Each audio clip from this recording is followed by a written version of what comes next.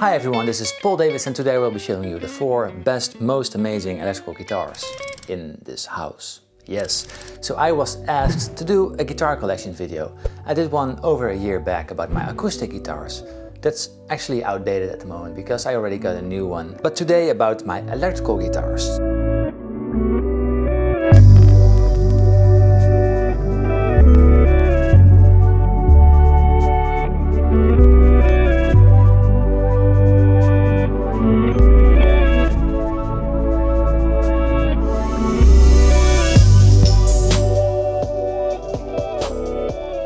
Let's start with this beautiful Gibson Les Paul 59 reissue. Magnificent maple top, beautiful flamed on this beauty.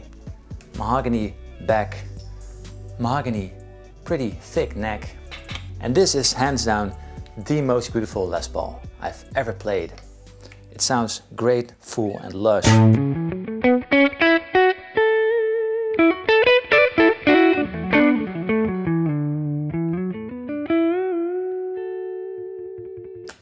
Just a beautiful, beautiful instrument.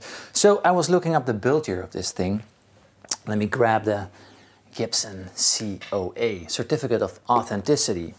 So what it says over here, Gibson Les Paul 59 reissue, serial code 99579. So the first 9 is that it's a 59 reissue instead of a 60s or a 58 or whatever. The second 9 is the build year. So that's real smart to do one number for the build year, because now I don't know, it's a 2009 or a 99 or an 89. I googled some pictures, I think it's a 2009, which makes this actually a 50-year anniversary model, which is pretty cool. And at the bottom of this certificate there is some sort of stamp, some sort of a anniversary thing over here. I don't know, man. So if anyone can help me out with that, let me know in the comment section what you think. So a beautiful guitar, 2 humbuckers, and the output of these aren't that high. So that makes it, for me, a perfect guitar to use. It's not super overwhelming as many of Les Pauls are. So let me put on a crunch, king of tone by the way.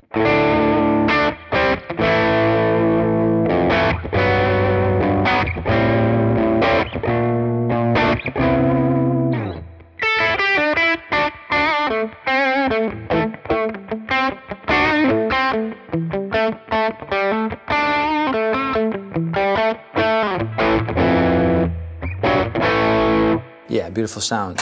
Heavy lead.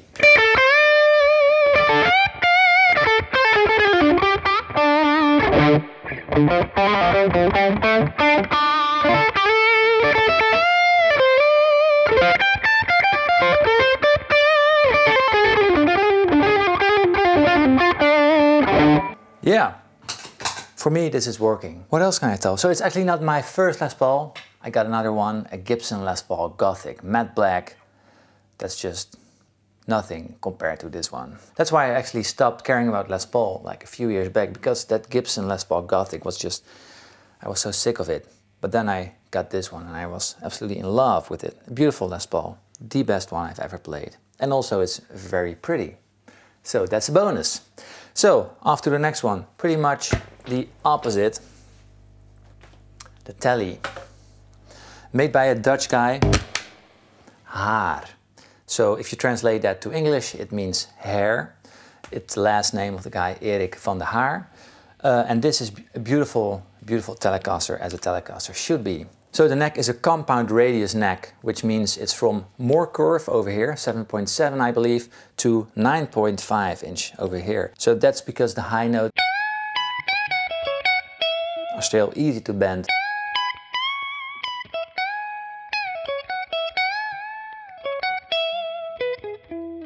Yeah, cool. 2 Voodoo 50 pickups, a pretty fat neck, maple with Indian rosewood, beautiful flame on there by the way, just check it out.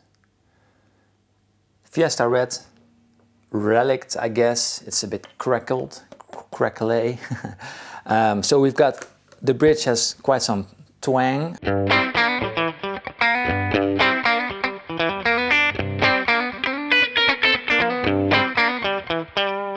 So, and the neck is actually pretty fat.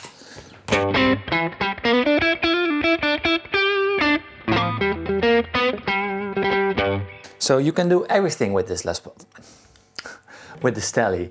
It's twangy, but also pretty fat. You can rock out with it.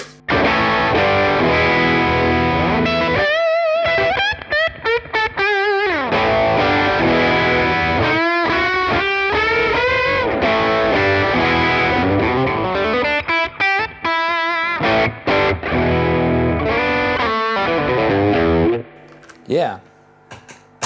It's actually the third Telecaster I got. So the first one was an American vintage 52 reissue Butterscotch Blonde. A pretty guitar, but not really my thing. I don't know. I didn't love it. So I sold it. The second guitar, probably a year or two later, an American Deluxe Telecaster. Probably the most beautiful Telecaster I've ever seen. But it was also the worst Telecaster I've ever seen. It was heavy. It was lifeless, dead, boring, no character, no inspiration from it whatsoever. It was a terrible guitar. So I got rid of that one. So I see you asking, why do you get all these guitars that you hate? Sometimes you just gotta try stuff out, and secondhand buying is very interesting because you can always buy it and resell it for, if you do it smart, the same amount of money. And then the third one was scheepsrecht, as we say in Holland. This beautiful Tele, and this one is a keeper. It's an amazing thing. One thing there is about it, the high E. You hear? And I don't see why, because the action is not low and it doesn't touch anything from the looks of it. I checked the nuts, I don't know, but it's ringing. Probably need a luthier to check that one out. So next up, and this one is beautiful. The Duesenberg Fullterton CC white. It's not super white, it's a bit creme, off-white as they say. So this one, let me start at the beginning. I was looking for a Gibson ES335, going to some stores, playing some of them, but this one store in Rotterdam, I was playing the ES335s, and next to the Gibson was the Duesenberg stand. I saw those guitars and I thought, wow, what on earth is that? They have a pretty, like, characteristic thing in them. So I was attracted but also appalled a bit, to be honest. So I played the 335s, but before I left, I briefly played this one, and I actually pretty much liked it. The whammy bar is pretty interesting. Let me show you. The bridge, this part, actually wiggles in the top of the body.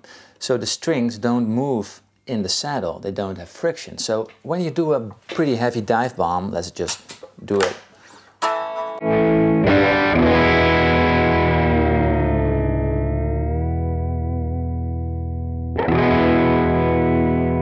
Still in tune. And that's pretty awesome for such a vintage looking tremolo system. A little bit Bixby-like. It's truly amazing. So in the neck, oh wait, I didn't finish the story. So I went home, bought a second-hand 335 because I was saving up the money and the opportunity came by. A second-hand 335. So I got the 335 and I was just appalled by the build quality. It was a terrible build quality. I'm sure it was built by a guy who on a Friday night just was craving for a drink, hurrying the job to finish the guitar. The bindings on the neck were done with axes, I'm sure. Very rough edges along the F-hole. I don't know, man. That guitar and me, we didn't bond. So that's why I sold it again.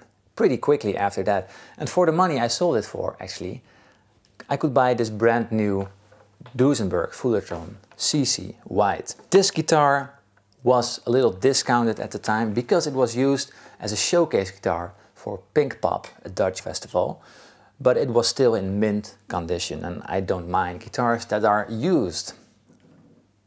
Just a beautiful, beautiful guitar.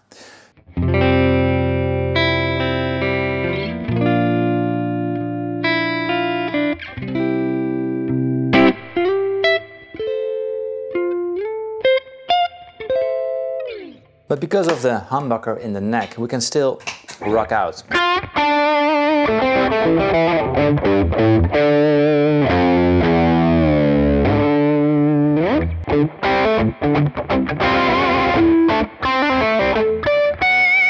Yep, very sweet doozy. So The way that this guitar has been set up is pretty fun. They use a machine. So let me just read it. All Duesenberg guitars are processed by another ingenious German creation. No, I'm not German, I'm Dutch. It's an entirely different thing and I don't like the comparison. Perfectly leveled and perfectly shaped frets guaranteed due to the Plek fret dressing machine. It's a machine that makes sure the guitar has been perfectly set up. And it works because this guitar has been very properly set up. Alright, let's continue with the pièce de résistance, as they say in French. My beauty, the Fender Custom Shop Cunetto Relic Strat. So, it's a Strat, it's relic, it's from the Custom Shop, as you can see over here. At the time they made this, they didn't stamp the Custom Shop logo on there, but just press it in the wood, as you can see. Beautiful neck, also again flamed. What's my obsession with flame? I don't know. Fiesta red, again. I don't like red, to be honest, but yeah. Come on, come on. It's just the way it is. Vintage single coils, beautiful output, pretty noisy as well in the studio. But hey, that's just how guitars are. So here is the certificate of authenticity, Fender. So built in July of '97. A 1960s Relic Stratocaster. R3271. So this guitar has actually been built by John Cruz, who became a master builder later. So at the time he built this guitar, he wasn't a master builder yet, but it's pretty cool to have his name stamped on the neck, as you can see in this picture. So I bought this, but it was in pretty bad condition. The frets were worn, so this guitar has been played a lot, I'm sure. So the second day I got this guitar, I brought it to the luthier to do a refret, and it's been done very good.